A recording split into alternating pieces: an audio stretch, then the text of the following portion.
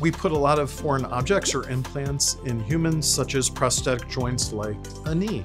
And that's been transformative for modern medicine, but sometimes they get infected.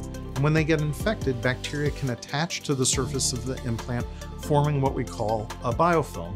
That makes treatment very difficult, and sometimes when they get infected, we have to take the implant out, and that's the problem we're trying to solve.